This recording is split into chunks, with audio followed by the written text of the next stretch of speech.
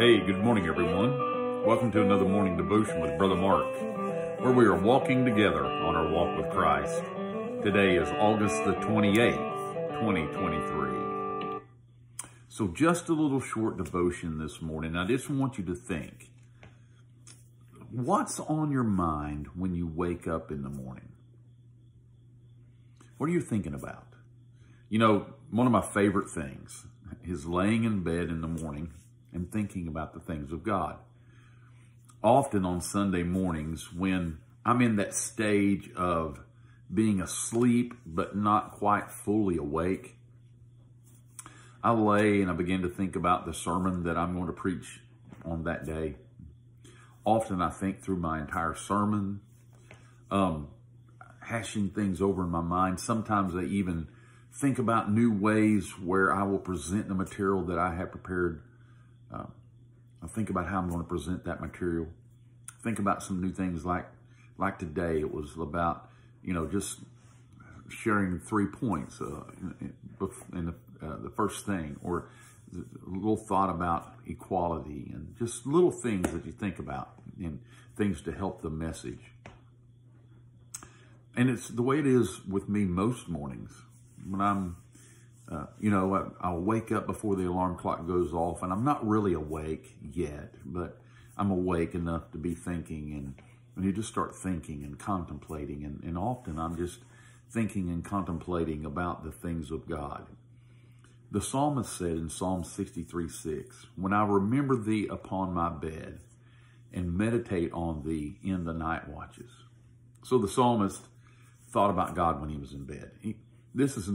He was laying awake and worrying about things. No, he was contemplating God. He's thinking maybe about the goodness of God, or he's thinking about the mercy of God, or he's thinking about the ways that God might be working in his life. It's pleasant thoughts. He's meditating upon God. So what about you? What are you thinking about when you're in bed? What are the thoughts that are on your mind first thing in the morning? It's said, the scripture says, out of the abundance of the heart, the mouth speaks.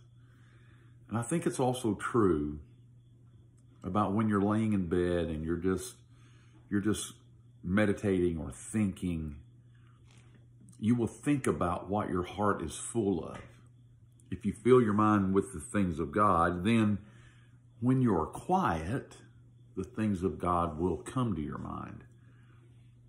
God is worthy of our meditation. He's worthy of us thinking about him and pondering the things of God. And maybe you're not accustomed to that. Maybe I don't know what you might fill your mind with before you go to bed, and what are your first thoughts in the morning. I don't know, but I think maybe you could train yourself to think about the things of God before you go to bed.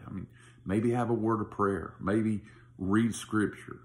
I don't know, but if you would fill your mind with the things of God, then maybe you would begin to think about the things of God when you wake up. And also, if we're thinking about God, we might just find out that our sleep is much sweeter when we finish our day thinking about God. Let's pray. God, I come to you today praying for my audience. I pray that their hearts and minds will be filled with your goodness. I pray, God, that they will sleep in peace and wake up in peace because their mind is stayed on thee.